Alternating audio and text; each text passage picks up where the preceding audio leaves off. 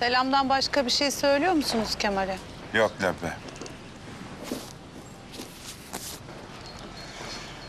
Bu aralar fazla birikmiyor. Kusura bakmasın Kemal.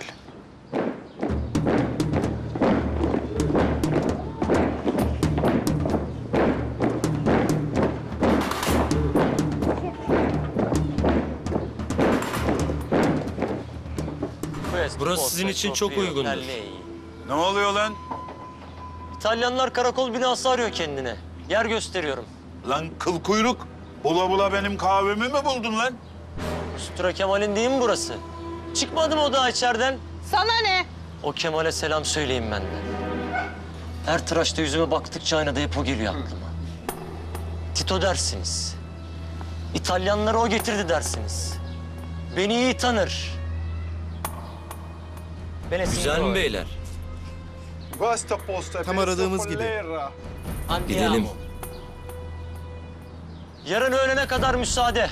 Kahveyi boşaltın. Geldiklerinde kahve boş olmazsa içeridekileri tarayacaklarmış tüfekle. Hadi eyvallah. Şerefsizler.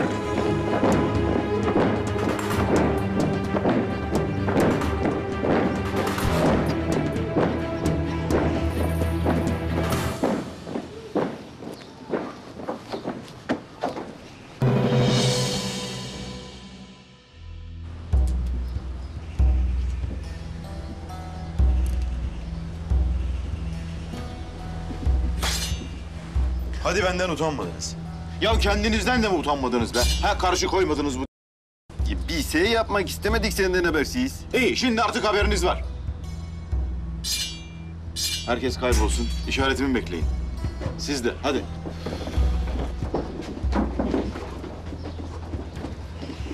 Baba dayı. Sen de. Olmadı Kemal. Bize yanından ayrı yere nasıl yakıştırıyorsun? Baba dayı canımsın bak. Rüzgarın nereden eseceği, baltanın nereden keseceği belli olmaz. Sana bir şey olur sonra kendimi affedemem. Her fani bir gün ölümü tatmayacak mı Kemal? Bırak o tat, şehadet şerbetinin tadı olsun. Bu uğurda ölmek şehitliktir. Şehitliğin tadı da damakta kalır. Eyvallah usta. Eyvallah.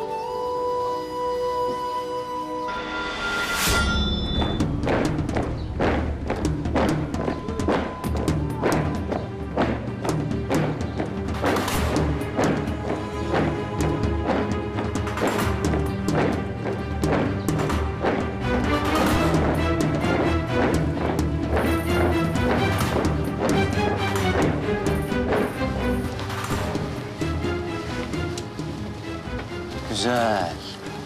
Korkmuş boşaltmışlar. O Kemal'e söyleyin. Tito kahvesine el koydurdu deyin.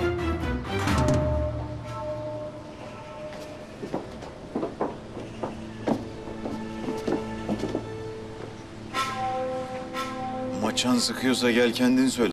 Sümük.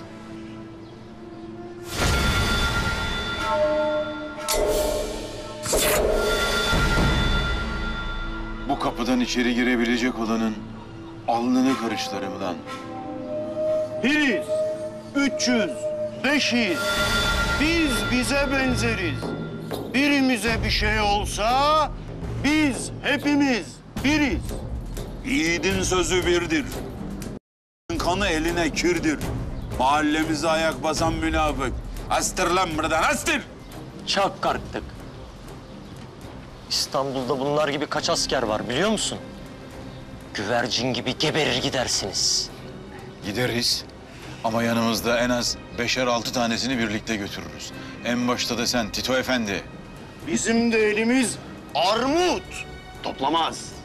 Hepiniz ölürsünüz, biriniz kalır. O da ibreti alem olsun diye, bütün bu olayı anlatsın diye kalır.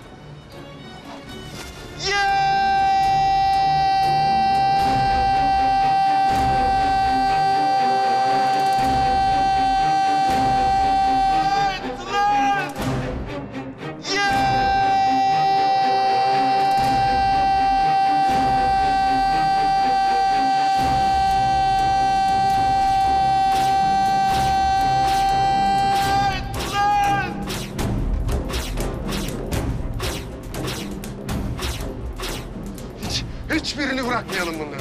Hepsini gebertelim. Sonra çıkar minareye, ibret olsun diye anlatalım ne olduğunu.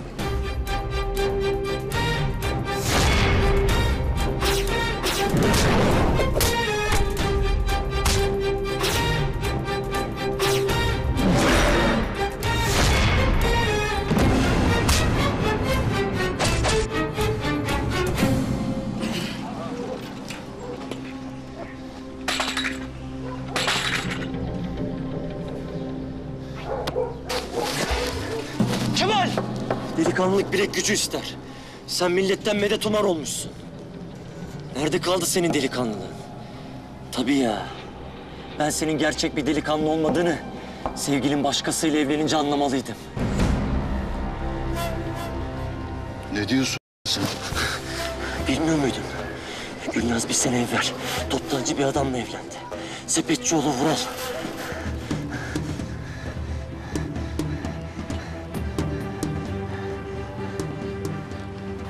Doğru mu diyor lan bu?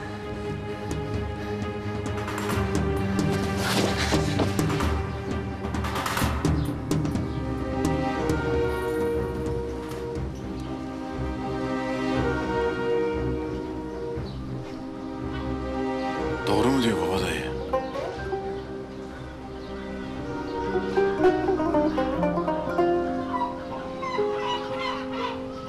Peki biz bu şerbeti nasıl içelim şimdi?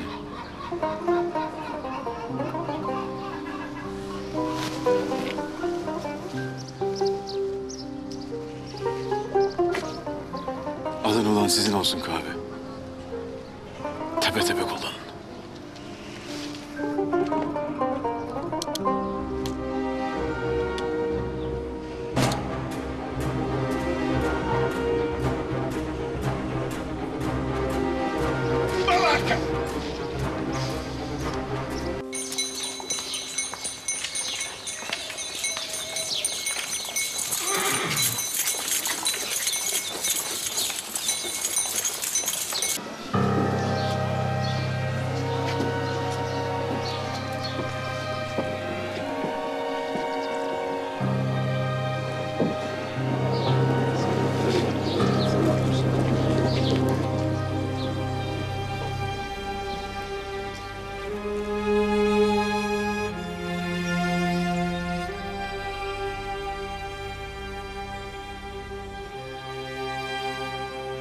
Ulan çakal. Çakaldan paşa olmaz bilmez misin? Boş ver Kemal. Çakalla köpekle dalaşma, üstün kirlenir. Baba dayı senin burada ne işin var? Yılların alışkanlığı işte. Ne yaparsın? Ayaklar dönüyor, dolaşıyor. Yine buraya geliyor, senin gibi. Bana kızıp kahveyi İtalyan'a verdin, hiç yakışmadı. Sen de Gülnaz'ın evlendiğini bana haber vermedin. O da sana hiç yakışmadı. En sevdiğim, en güvendiğim adamsın. Ama güvendiğim dağlara karlar yağdı baba dayı. Sonunu bilmeden edilen laflar insanı mahcup eder Kemal. Olayı mahalleden gizlediler. Biz öğrendiğimizde de iş işten geçmişti. Gülnaz bir haftalık gelindi. Hangi yüzle gelip sana söyleyecektim bunu? Öyle mi oldu? Aynen öyle oldu. Beni bilirsin. Söyleyeceğimi gevelemeden söylerim. Bilirim. Baba yadigarısın bana. Aynı kahvehane gibi. O vakit iyi dinle beni. Kendine dikkat et. Arkandan karılar hamamına bohça taşıyor diye adın çıkmasın. Benden söylemesi. Karı milleti adamı bozar. Topla kendini.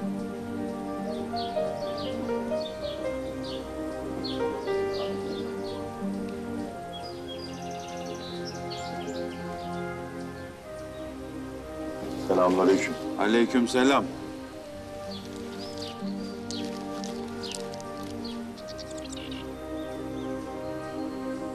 Kim bu? Ağar Hasan, kuzguncuğun çocuğu. Sen yokken mahalleye gelir gider oldu. Sevdirdi kendini.